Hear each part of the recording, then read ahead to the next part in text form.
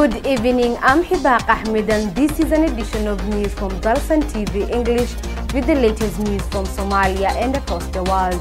These are some of our top news headlines. Somali army applauded for largest security operation in 5 years against Al-Shabaab. Mayor Madale warns peddlers involved in drug trafficking in Mogadishu. And UK provides relief assistance for victims of drought as famine looms in Somalia.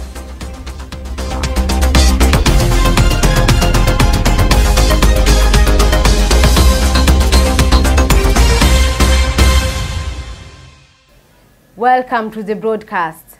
Narcotics and other abuse substances have been snapped by police in Mogadishu during the operation targeting drug traffickers in the city. The operation, led by the new mayor of Mogadishu, Yusuf Hussein Madale, is part of efforts by the local administration to curb crime and drug abuse in the capital. Police in Mogadishu have today seized bang and other abuse substances during raid conducted in the capital. The operation was led by the new mayor of Mogadishu and the Benadir Regional Administration, Yusuf Madale, who recently vowed to curb crime in the city. In a joint operation led by officers from the Criminal Investigations Department, the detectives raided the house and other dens following intelligence reports and managed to recover the outlawed substances. Mr. Madale said they have arrested some suspects who are now awaiting arraignment in court. The police nabbed narcotics including bang and local-made alcohol during the operation.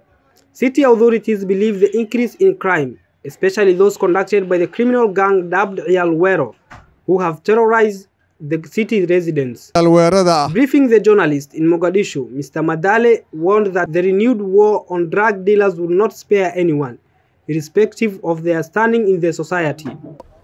In maaragtay ay magaalada noqoto magaala fasaadin ay noqoto ma aqbali doono kuwa ciyaal weerada ah isbiirsanayana. We will not allow this town to be a safe haven for immorality. We will act decisively on Iyalwero group and the drug peddlers.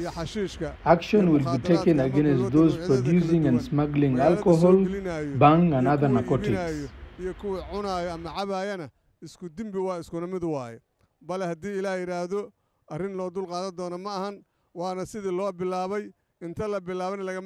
Mogadishu has seen a rise in the sale of outlawed substances. The Somali police force said they are now pursuing the masterminds in the sale to protect the youth, learners and other members of the society who are victims of the drug abuse. The new commissioner of Wadajir district in Mogadishu has vowed to enhance security operations after a spike in crime rates in the district. Speaking in Wadajir, Commissioner Ahmed Abdullahi Afrah has promised residents of their safety as police plan to double efforts to reduce acts of crime within the district. The government will conduct serious security operations at Wadajir district in Mogadishu to end the insecurity that has left at least one person dead under mysterious circumstances suspected to be fueled by land conflicts in a span of 1 month. The new Wadajir District Commissioner Ahmed Abdullahi Afra has announced a 24-hour police patrol that will be conducted at the district to weed out the goons believed to have staged various forms of crime, thereby stalling economic activities in the area.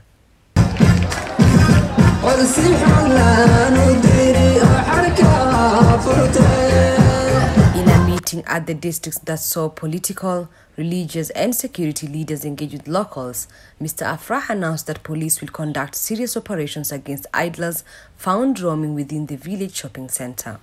The district commissioner urged all youth without jobs to either start small business or engage in meaningful economic engagements. war ilmaha yareeree toorreeyada wato muxuu mukhadaraadka cabay muxuu dhibaatada ku hayo bulshada. We have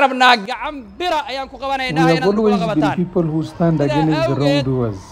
These young people armed with knives and are under the influence of drugs will face the full force of the law. Please support us in ending these menace.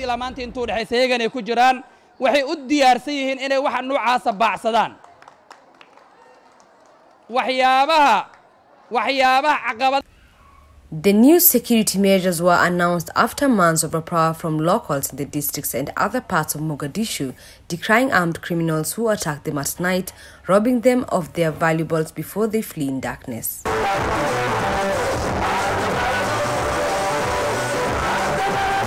The cabinet has commended the recent military operations conducted by the Somali National Army in parts of southwest and Galmudug states. Chaired by the Prime Minister of the Federal Government of Somalia, Hamza Abdi Bare, the ministers have agreed to institutionalize the fight against the insurgents to eliminate the group altogether. The Prime Minister of the Federal Republic of Somalia, Hamza Abdi Bare, on Thursday chaired the weekly cabinet meeting in the capital, Mogadishu. The gathering ended with bold and strong outcomes of speeding up nationwide operations against Al-Shabaab militant group. The Council of Ministers agreed the formation of a task force for coordination and fulfilling anti-money laundering and countering the Financing Terrorism Act law, as well as successful counter-terrorism strategies. The Cabinet has agreed that the federal government of Somalia will nationalize public revolution against the Islamic militant. The Cabinet has agreed that the federal government of Somalia will nationalize public revolution against the Islamic militant and will transform Preventing Countering Violent Extremism program into national agency in order to defeat the terrorist ideology. The Somali National Army announced on Wednesday the completion of the first phase of a military camp in Hiran region, liberating almost 30 villages and killing over 200 militants. Security forces have opened main supply routes connecting key towns including Bulaburde and Beledweyne, which had been disconnected by road for many years by the militant. Al-Lahle, Nurfanah, Berhane, Bardere, Bo'o, and Garasiani are among many areas where security operations are underway.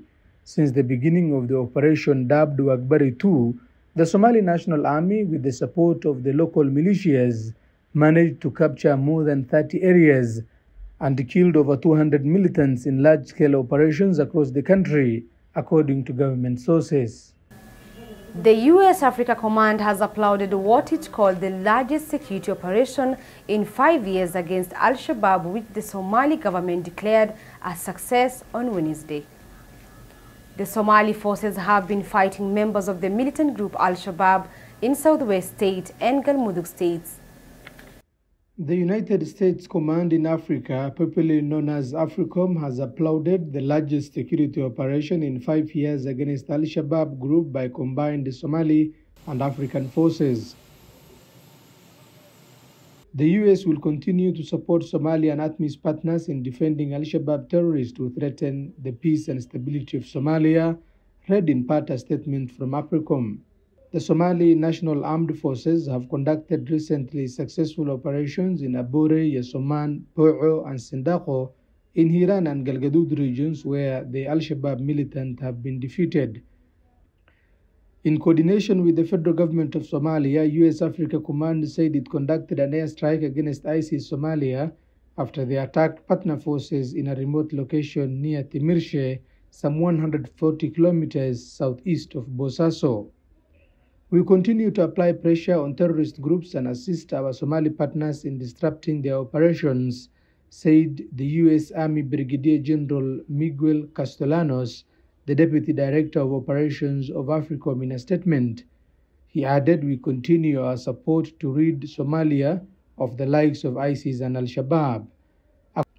According to AFRICOM, the assessment has it that there were no civilians injured or killed as a result of the attack.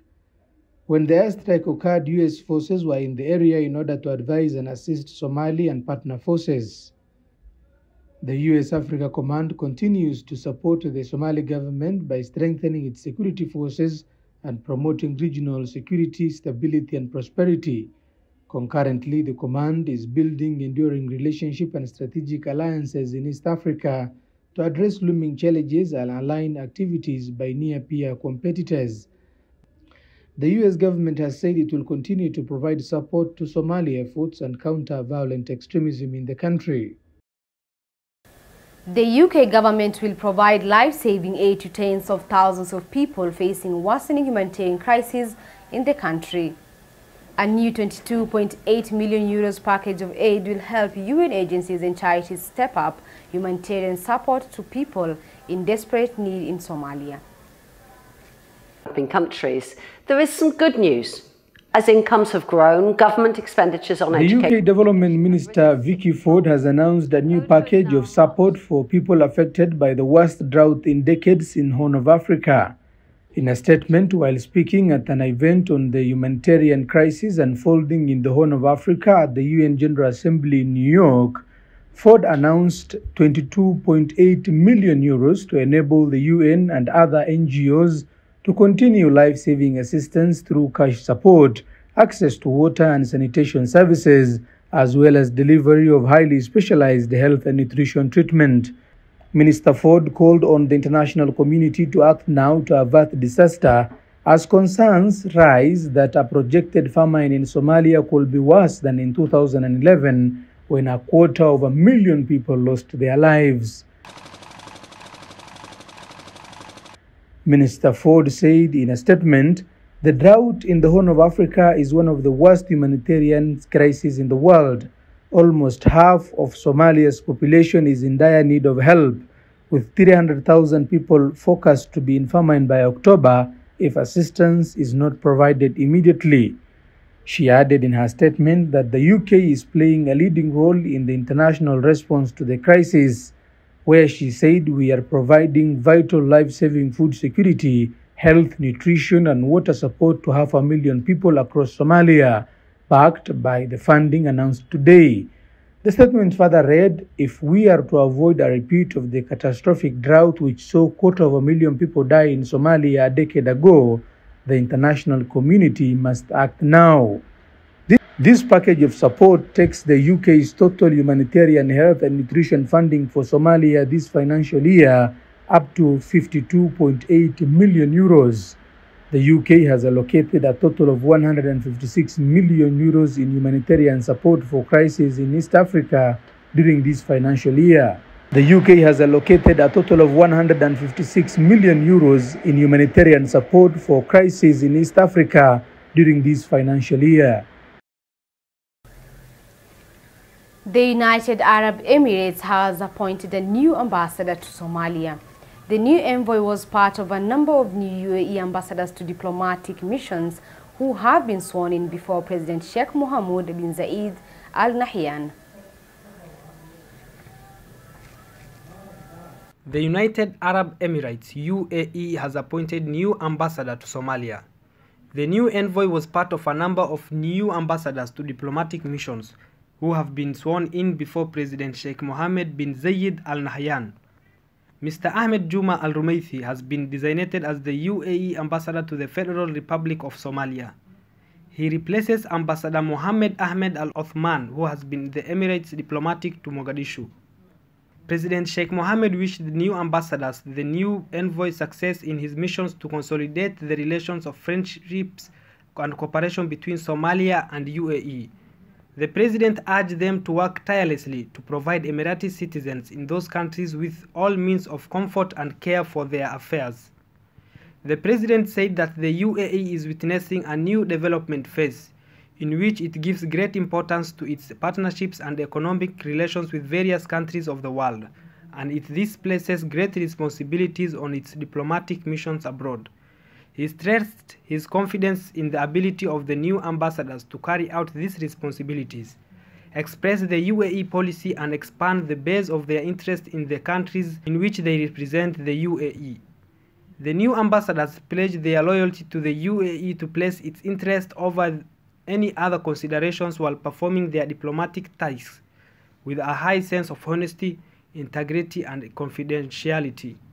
Present at the swear-in ceremony were General Sheikh Saif bin Zayed Al Nahyan, Deputy Prime Minister and Minister of the Interior, and Sheikh Mansour bin Zayed Al Nahyan, Deputy Prime Minister and Minister of the Presidential Court.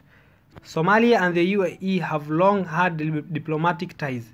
Still, relations soared when the UAE signed an agreement in 2016 to further develop and operate Port of Berbera in Somaliland, in which resulted in the 2018 seizure of nearly 10 million from an Emirati plane in Mogadishu. Following the closely watched presidential election in May, outgoing Somali Prime Minister Mohamed Hussein Roble flew to Dubai to personally deliver the cash and apologize for the seizure. President Hassan Sheikh Mohamud visited the UAE in June. Nairobi's Eastleigh neighborhood, which is largely inhabited by Somalis living in Kenya's capital, is attracting international business as the neighborhood becomes a leading shopping destination in East Africa. International companies are now scrambling for the multi-million business in Eastleigh. The ever-growing trade in Eastleigh is attracting international companies as everyone wants to get share of the multi-million business in this Somali-controlled estate. Led by their head of asset finance, Kennedy Nyakomita, Diamond Trust Bank met the business community today in a bid to penetrate this market.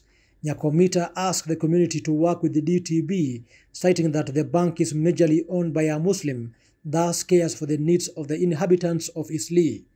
He also argued that the diaspora department of the bank will make it easy to do business across the world. The diaspora banking is having in the US, we have a big captive market.